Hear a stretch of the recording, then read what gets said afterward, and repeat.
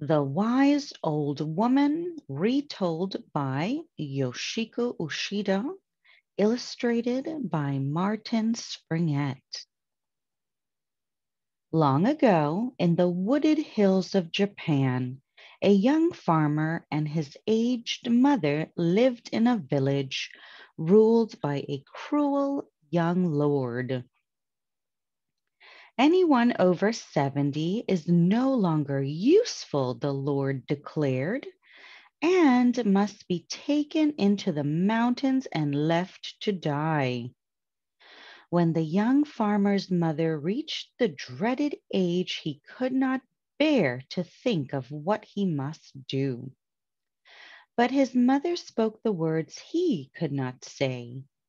It is time now for you to take me into the mountains, she said softly.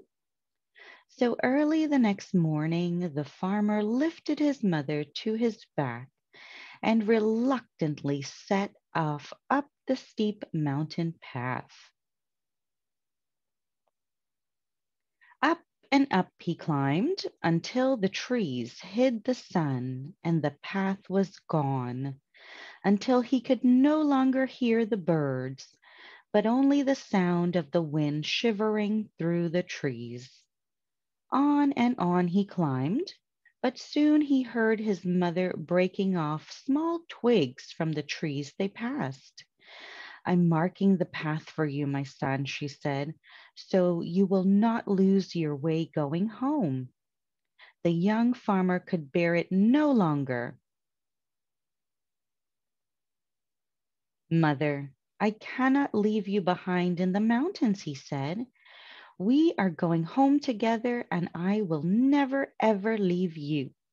And so, in the dark shadows of the night, the farmer carried his mother back home. He dug a deep cave beneath the kitchen, and from that day the old woman lived in this secret room, spinning and weaving. In this way, 2 years passed, and no one in the village knew the farmer's secret. Then one day, the fierce warriors in full armor galloped into the small village like a sudden mountain storm. We come from the mighty Lord Higa to warn you, they shouted to the young lord. When 3 suns have set and 3 moons have risen, he will come to conquer your village. The cruel young lord was not very brave. Please, he begged, I will do anything if you will spare me. Lord Higa knows no mercy, the warriors thundered, but he does respect a clever mind. Solve these 3 impossible tasks written upon this scroll, and you and your village will be saved. Then, tossing the scroll at the young lord, they galloped off as quickly as they had come. First, make a coil of rope out of ashes, the young lord read. Second, run a single thread through the length of a crooked log.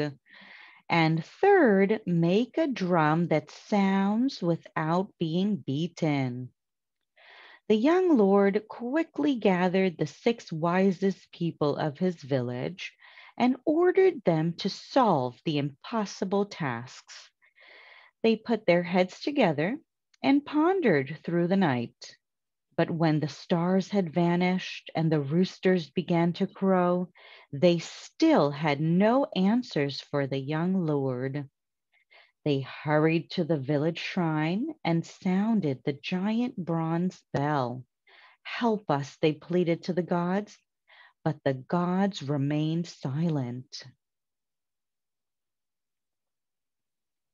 They went next to seek the clever badger of the forest, for they knew that animals are sometimes wiser than men. Surely you can help us, they said eagerly. But the badger only shook his head. As clever as I am, he said, I see no way to solve such impossible tasks as these.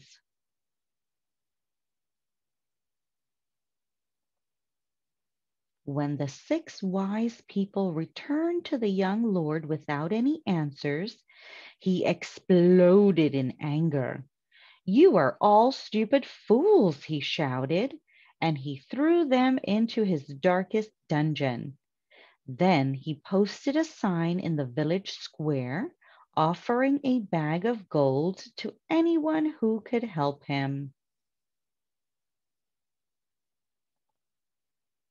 The young farmer hurried home to tell his mother about the impossible tasks and Lord Higa's threat. "What are we to do?" he asked sadly. "We will soon be conquered by yet another cruel lord." The old woman thought carefully and then asked her son to bring her a coil of rope, a crooked log with a hole running through the length of it, and a small hand drum. When the farmer had done as she asked, she set to work. First, she soaked the coil of rope in salt water and dried it well. Then, setting a match to it, she let it burn. But it did not crumble. It held its shape. "There," she said, "this is your rope of ash." Next, she put a little honey at the end of the crooked log, and at the other she placed an ant with a silk thread tied to it. The farmer watched in amazement as the tiny ant wound its way through the hole to get to the honey, taking the silk thread with it. The second task was done. Finally, the old woman opened the side of the small hand drum and sealed a bumblebee inside. As the bumblebee beat itself against the side of the drum trying to escape, the drum sounded without being beaten. And the third task was done.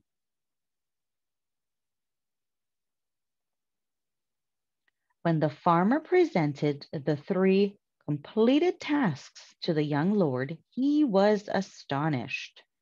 "Surely a young man such as you could not be wiser than the wisest people of our village," he said. "Tell me, what person of wisdom helped you solve these impossible tasks?" The farmer could not lie. He told the Lord how he had kept his mother hidden for the past 2 years.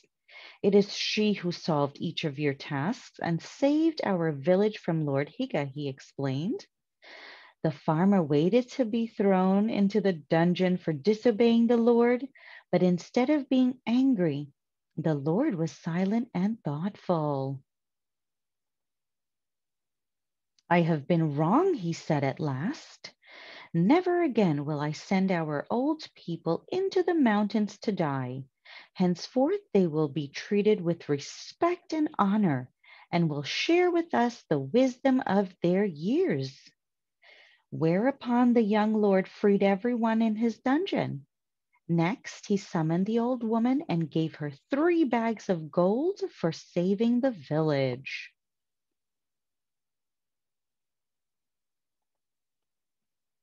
Finally, he allowed the farmer to march with his finest warriors to Lord Higa's castle. The long procession wound slowly over the mountain roads, carrying its precious cargo. And it was the young farmer who carried the Lord's banner fluttering high in the autumn wind. When they passed, when they presented to Lord Higa the rope of ash and the threaded log and the drum that sounded without being beaten, he stroked his chin thoughtfully. "I see there is much wisdom in your small village," he said, "for you have solved 3 truly impossible tasks. Go home," he directed the young farmer, "and tell your lord that his people deserve to live in peace." From that day on, Lord Higa never threatened the small village again. The villagers prospered, and the young farmer and his mother lived in peace and plenty for all the days of their lives.